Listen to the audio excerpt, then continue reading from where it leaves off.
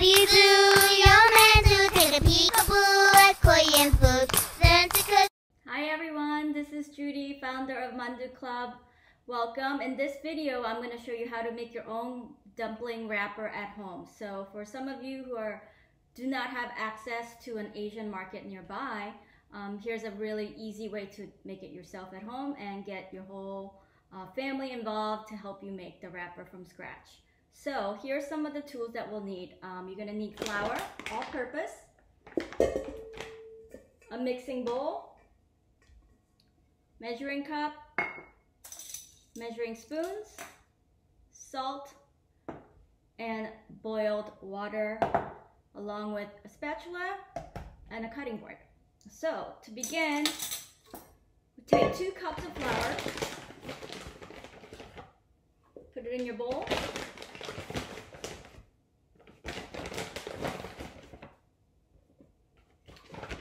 and half a teaspoon of salt,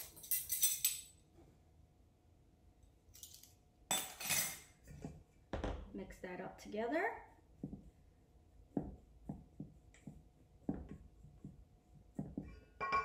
and 2/3 cup of pre-boiled water. So you'll see a lot of recipes out there using cold water. In this recipe, we'll use hot water, and that will help keep the texture of the skin a little bit more chewy and have more texture and a little bit more bite. So I'm going to pour that in there.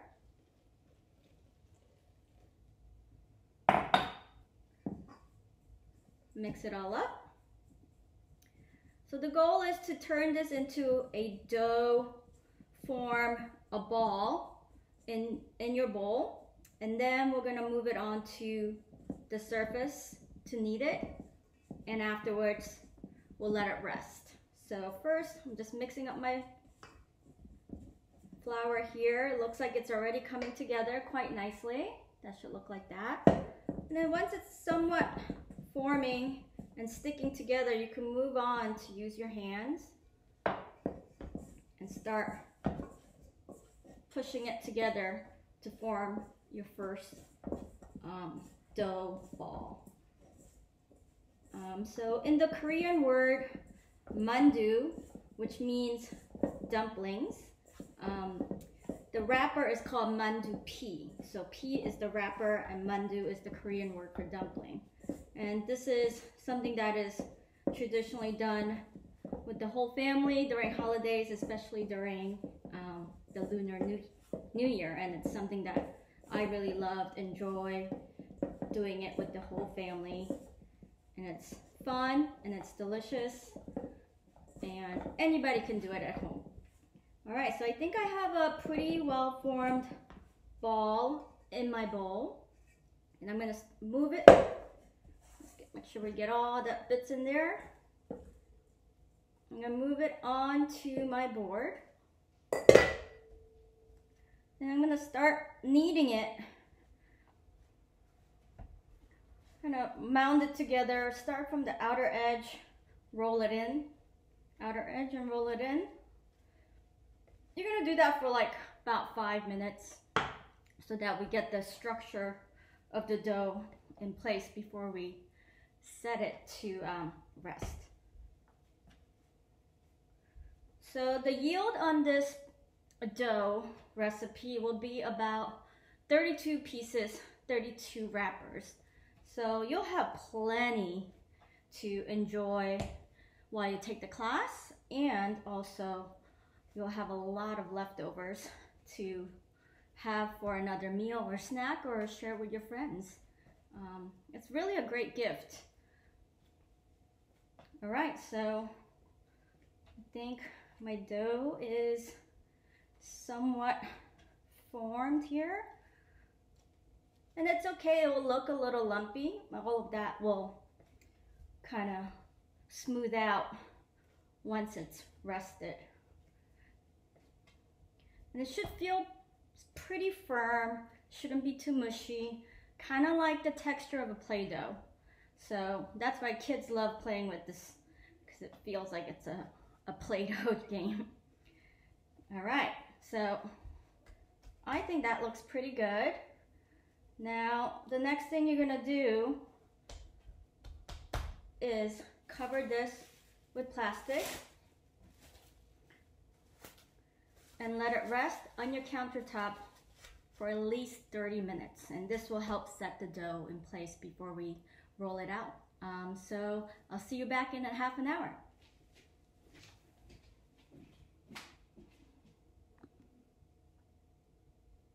Hi, this is Judy from Mandoo Club. Welcome back. This is the second part of your Mandoo dumpling wrapper recipe. So now that you have your dough rested for 30 minutes on the counter, that was covered in plastic, we're now ready to roll it out into our wrappers. So undo the plastic wrap and kind of knead the dough with your hand. It should feel really moist, yet still firm. Kind of like the Play-Doh texture. And it'll feel a little bit more softer and rounded out without all the lumps. I don't know if you can see that here. So it's kind of softened out as it rested, and the gluten has worked as magic. I'm going to knead it a little bit more on the countertop here before we start to roll it out. A couple of things you need tools wise to get started, and I've given you all the prep list in advance if you signed up for the class. So a couple of things you'll need: a quarter cup of flour for dusting, a rolling pin, a dough cutter, some towels, of course a butcher block or some sort of flat surface. You can use your kitchen countertop, and then have your tray prepared in advance. You'll need some sort of a baking sheet and a couple of sheets of parchment paper, and this is where you're going to put your finished wrapper and reserved so that it can be ready to use when you're ready to make your dumplings. All right, so I think my dough is ready, and we are going to now divide this into 4 equal parts. Like that. And we're going to work with each part separately. The parts that you're not using, hide them underneath your cloth so that it doesn't dry out and it stays moist. And you can just kind of leave them in the corner right there. So with each quarter part, you're going to roll this out into a log. We want the log to be about 8 inches long, between 3/4 to 1 inch wide. So just kind of work it out from your hands here, and then you can work it onto the surface as well. So from here, we're going to able to make our individual discs that will become the dumpling wrapper. And just kind of work it out. You can kind of pull on it so that it could stretch out to meet about 8 inches.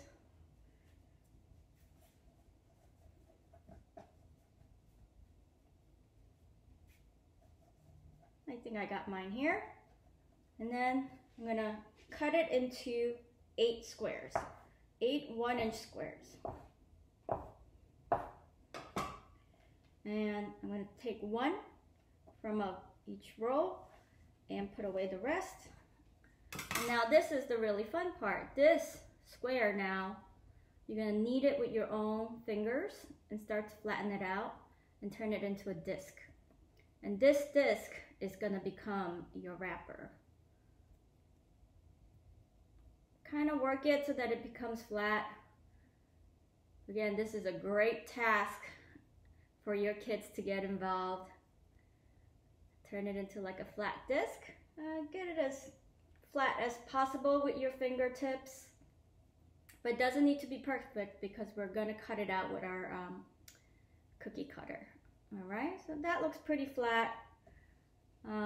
Let's dust some flour on your surface. so that we don't get anything sticky.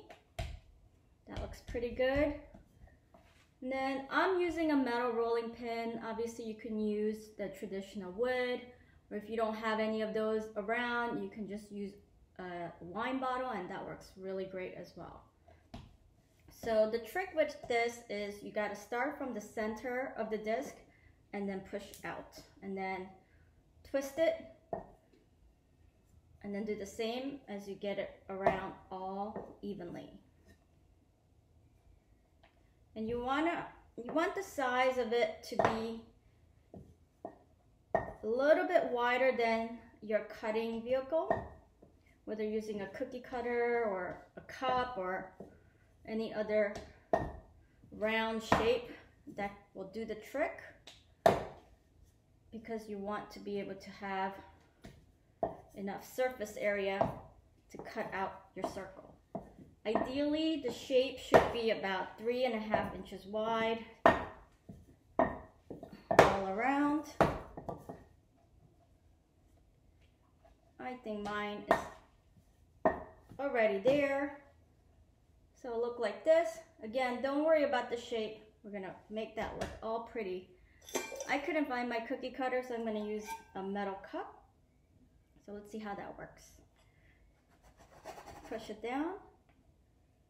I'm gonna discard the excess here. So there's a really cool recipe I'm gonna show you that's a bonus recipe using this leftover scrap. We're not wasting any material, any ingredient in this class. So keep that aside as you go along the way, and I'm gonna show you something really cool you could do with that. So now, wow. So this is your first perfect homemade hand-rolled dumpling wrapper. Place it on your prepared tray. I would dust it with a little bit of flour and then let it rest while you keep making more, and keep it covered. So you're going to keep doing this until you get through all sections. And again, that will yield about 32 dumpling wrappers. So keep going, and I hope you have fun, and I'll see you in class soon.